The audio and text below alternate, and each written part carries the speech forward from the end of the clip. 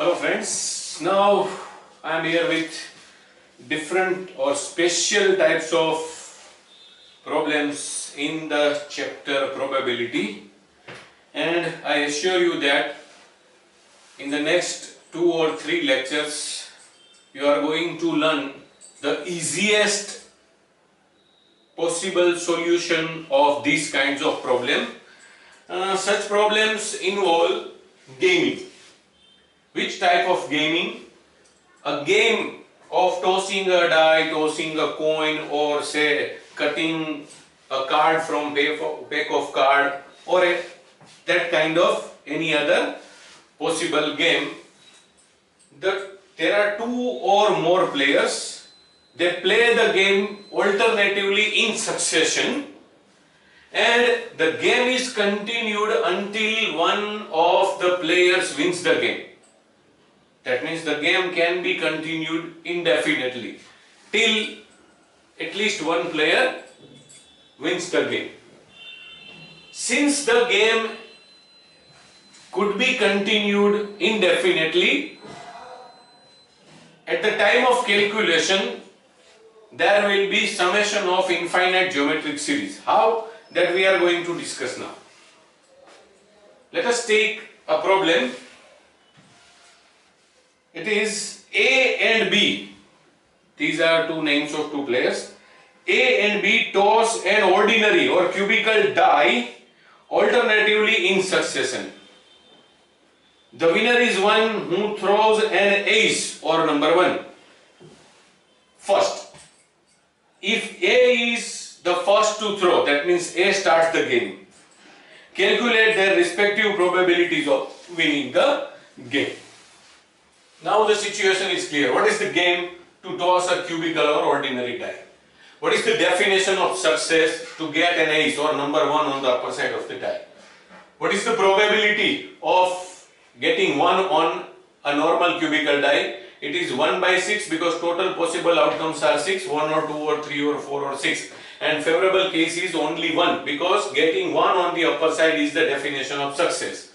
The opposite factor is not to get 1, that means failure. What is the probability of failure? Success and failure are always mutually exclusive and exhaustive events, so it will be 1 minus probability of success 1 by 6. So probability of failure comes to 5 by 6. We use sign S for success, that's the probability of success, and F for probability of failure. And number of players are 2, which we are going to indicate as X. Now what exactly happens?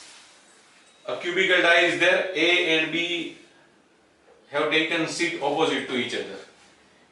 A starts the game, that means A tosses a die, gets 1 and wins, that is first probability. Or A tosses a die, A fails and B tosses the die and wins. No. Or A starts the game, A fails, now B's turn, B fails, now again A's turn, A wins the game. If not, or A starts the game, A fails, B fails, and A fails, and B wins the game. In this way, the game will be continued until one of A or B wins the game. That means alternatively in succession indefinitely. Now if we consider all these problems, success or failure and success, or failure and failure and success, or failure and success, then it is the case of summation, because or will be summation and will be multiplication.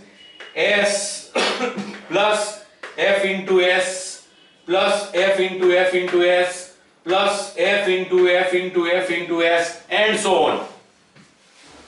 So to sum up the entire thing, we can say that the probability of first player, that is A here, winning the game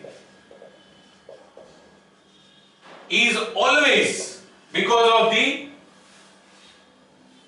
summation of infinite geometric series, it will be probability of success S into 1 upon 1 minus f raised to x. That means probability of success into 1 upon 1 minus probability of failure raised to number of players. Let us solve this. 1 by 6 into 1 upon 1 minus 5 by 6 raised to 2, because there are only 2 players. So 1 by 6 into 1 minus, or 1 upon 1 minus 25 by 36.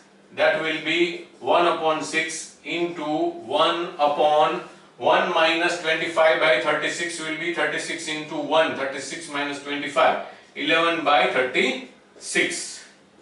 And it will be ultimately 1 by 6 into 36 by 11. So ultimately the probability of A or the whatever the name of first player. So commonly it is probability of the first player who starts the game wins the game is 6 by 11.